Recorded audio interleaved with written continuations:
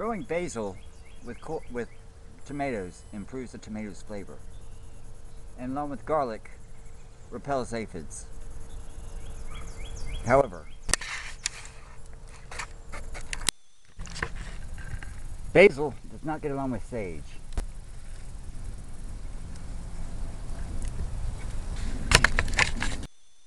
And garlic does not get along with peas or beans. Because of limited space in all my growing areas, before I plant anything new, I Google the term, quote, companion planting, and then write the name of the herb, end quote. And companion planting is really a broad area. Right now I'm just focusing on pest control. Before moving on, this is pennyroyal, genus Mentha, like spearmint and peppermint. Repels mosquitoes, fleas, gnats, and other flying, biting insects that I don't know about. Now my previous plant died in frost a couple winters ago, and after unsuccessful attempts to find it at a store or grow it from seed, I found a live plant online about this big, nurtured it enough in a pot like this to split into a second pot. Once these two get big enough, I'm putting one of the halves over here where I usually had a citronella plant, which is an annual. This year I just felt it was redundant. Now, while relatively safe, it's not a food crop. In fact, you should keep it away from any breeding livestock.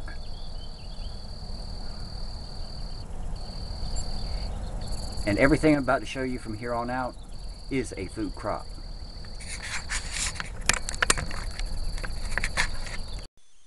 Sage. Bought once, planted once, gets watered with the rest of the garden. Repels black flea beetles, as well as carrot flies, but I can't put it near the carrots because it'd be too close to the basil, and they don't get along.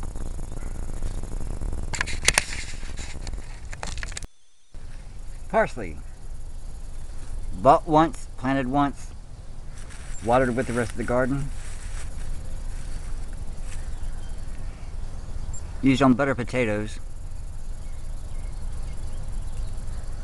Part of my bouquet garni for the chicken broth. Also repels beetles. This is thyme. Bought once 10 years ago, planted once, watered with the rest of the garden. Used as a seasoning for chicken and shrimp.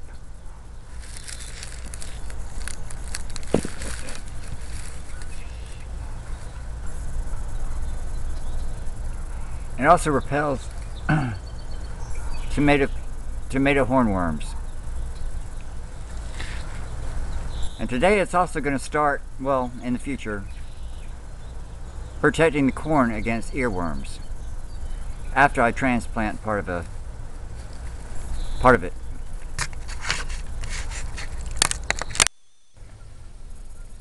Because it will likely grow and spread like the other one it came from, I'm putting it in a girdle. This is basically a coffee can, bottom cut out, then painted to protect it from rust, usually in a camouflage color. Fill in some more. Leave about a 2-inch, well, 1 to 2 inches above the surface.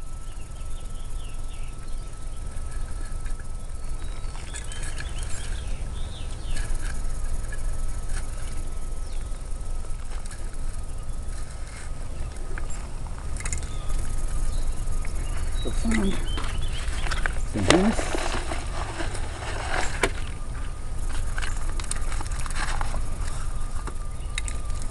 That in there. More sand. More dirt. Dirt. Good dirt. And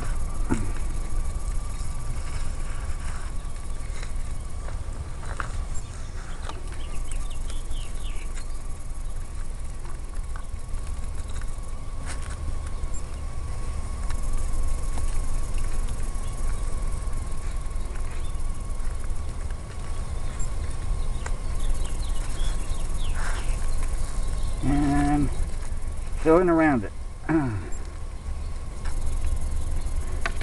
Before I water it, giving it some dandelion soup.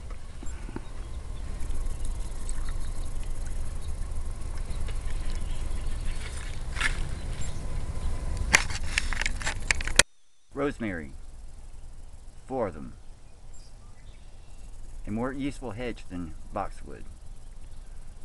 Bought these once, planted them once, and they just get watered as much as they need it. Goes in bread, on chicken, part of the bouquet garni, and their branches make good skewers for grilling, while their trimmings, when I prune it well, prune it like it should be, go around to the mulch on all the other beds because it repels cabbage moths, bean beetles, and carrot flies. Oregano, bought once, planted once until this year, used in marinara sauce, spaghetti carbonara.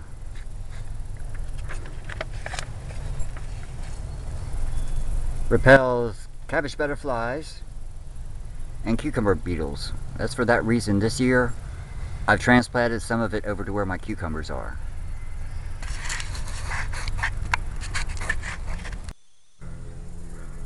I do not throw rocks at birds. Peppermint. Bought once, planted in a girdle, be thinned out. It's water with the rest of the garden. So, goes into tea, freshens breath.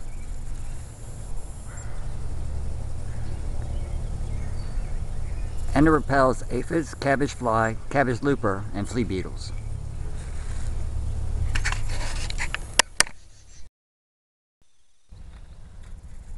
Spearmint just kind of itself here, and then everywhere else in the garden it just shows up. It just gets water wherever it can find it. Used in tea, and can be used in mint juleps and mojitos. But it also repels aphids, earwigs, mealybugs, slugs, snails, and spider mites. Nasturtiums are edible, are one of the plants that attract ladybugs.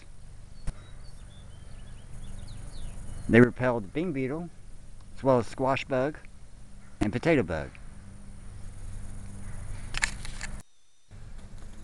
In addition to aphids, garlic also repels tree borers, cabbage looper, codling moths, Japanese beetles, snails, carrot root flies, and cabbage maggots.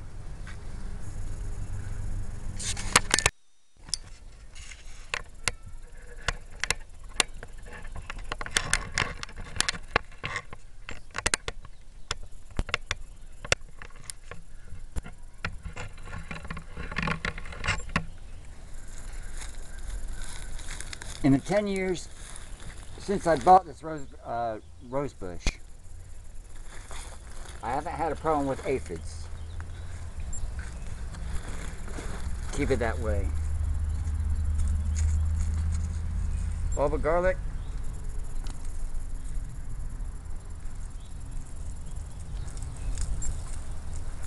Peel close. Keeping the paper on. These need to be 4 inches apart, at least. I'm going to go ahead and make it 6. see, 2 inches deep.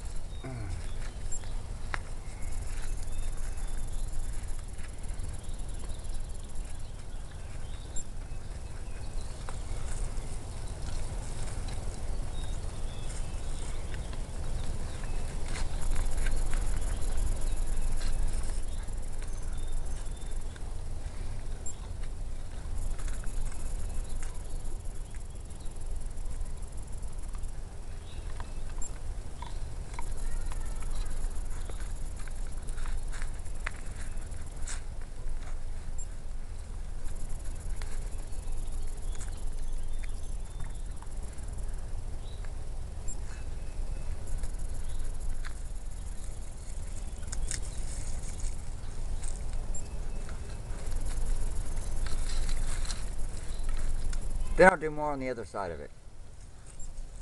That seems like overkill, but I get more garlic out of it.